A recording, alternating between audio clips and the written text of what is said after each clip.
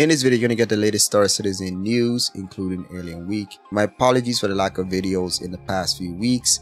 Things have been a little bit hectic and it should return back to normal soon. This means regular videos as usual. To start off, Alien Week is just starting. So this is a great opportunity for you to pick up your favorite alien ships, skins, and armor. This includes the brand new merchantman, which is a very popular one. So go check it out. This is your opportunity to pick it up. This week's roadmap roundup doesn't have too many things, but they're adding to 3.20 little by little. It says wheeled vehicle handle improvements have been added to the 3.20 branch, and it says updates and improved to the current ground vehicle movement parameters and simulation, allowing for more robust tuning and identity between various ground vehicles.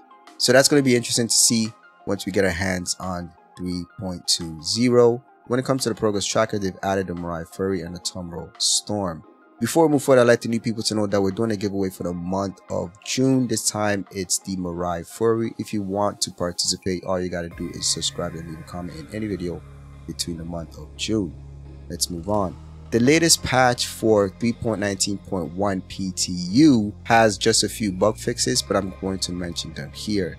Claimed and delivered ships load into wrong location when primary residence is changed, so that's been fixed. ASOP fails to register ship destruction in specific conditions, allowing retrieval of permanently destroyed ships and hindering insurance claims, so that's been fixed. Unable to retrieve ships after player disconnects ungracefully while in the process of retrieving a ship, so that's been fixed.